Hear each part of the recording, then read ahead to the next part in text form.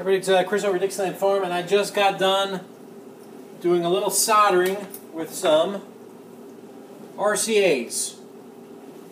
Chris, is this another mono switch? It is another mono switch. Alright, so you saw in my past videos how I made a mono switch using a light switch or just a single pole, single throw switch or whatever.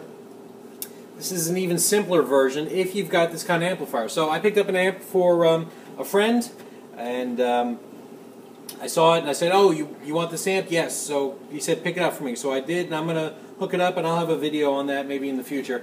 But it's got no mono switch, right? But it does have a tape loop. So what you do is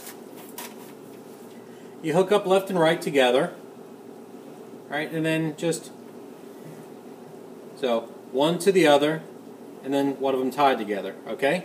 So what that does is when he wants to hear mono, all he has to do is hit the tape monitor button here, tape 2, lets you listen to what goes through that loop, effectively making it a mono switch. So when it's off, it's stereo. When you hit the button, now it's mono.